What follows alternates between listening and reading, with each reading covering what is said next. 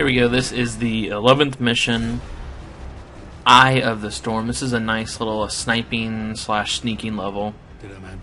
There were too few of these. I actually like the sniper missions. I might actually go get sniper for the 360. I'm not 100% sure what it's called, but I know it's like, I think it's the pure campaign sniping.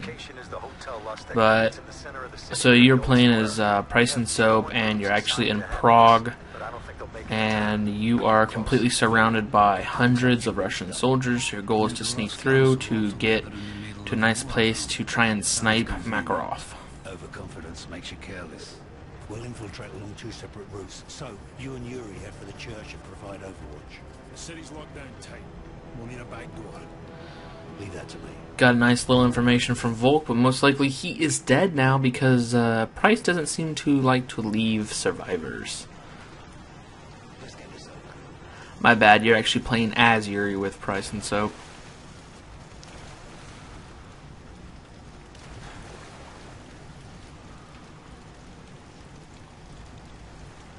So the first part here, you're actually going to go under the deck. You're not actually have to kill anybody.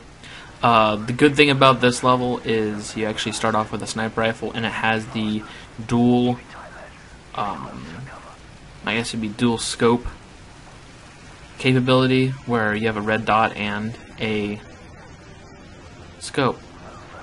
It actually comes in useful because there is a part coming up where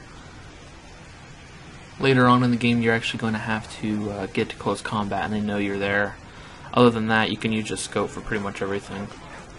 Or the red dot if you want to try to challenge yourself to these faraway shots.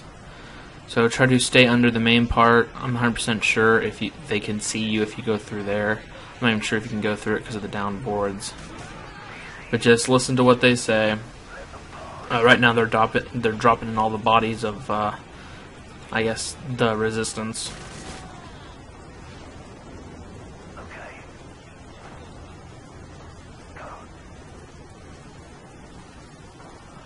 Yep, you start this level out with, like I said, the sniper, and you actually get a silenced pistol.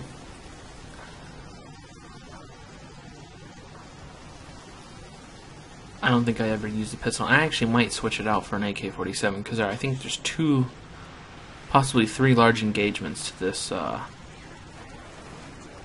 level. This is a fan favorite Spec Ops level too. You're going through the same exact thing, and you have to be completely quiet, and you have to rescue hostages. It's one of my favorites because it was one of the only sneaking ones.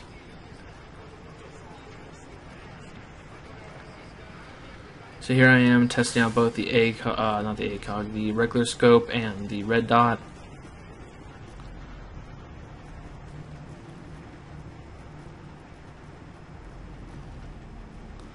I don't see a lot of use for this, especially on a campaign level, but I'm guessing in some kind of sniping match online it would do pretty much good, because half the time is you're wasting zooming in on your scope.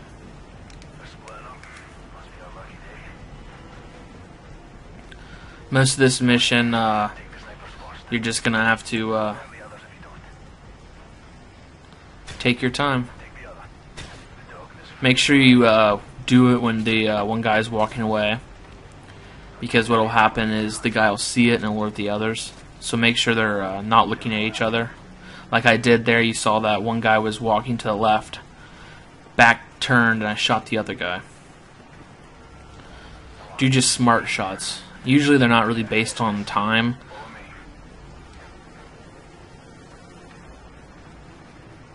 Most of the mission you're going to be walking pretty much behind Soap, foot for foot, and not taking out a lot of people. I don't think there's a possible way he could have made that shot from that vantage point. He would have hit that pole.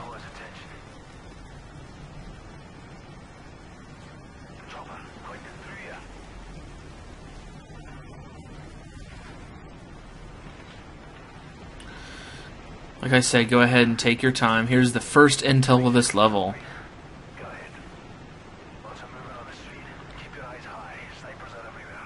So we got 32 so far, and there's 46. Yeah, 14 more to go. That's not that bad. I know in one, I think it's Scorched Earth. There's actually 5, so we'll take down a bunch in an upcoming mission. So right here, just follow him foot for foot. He's actually going to open this door, and you're going to crouch down. Make sure you stay crouched down. I believe at one point you will lay down too. Yep. And he'll ask you to stop coming up, because people are actually going to be in this building.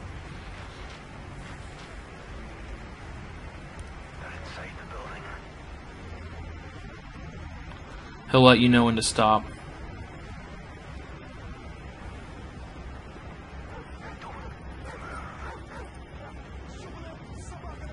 I completely stopped moving. See things shaking on the ground? That is because I do believe there's tanks coming by. So when he's moving, it's okay to move.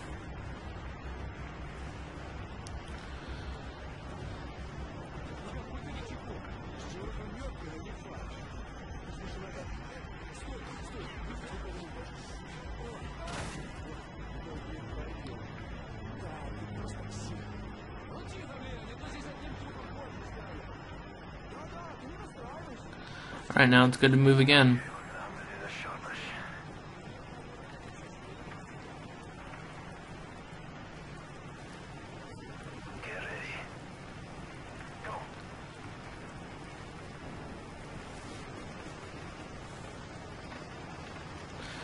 Like I said, most of this level is just you taking your time, making sure you don't get caught out in the open. You're following him as much as you can, and you're taking smart shots. If you see 2 guys, try to get a collateral if they're walking like in front of each other. If someone's close like that, you should probably use your pistol. Unfortunately, you don't have this drag body option. That would be nice, to just keep killing people and hiding them so no one will be alerted.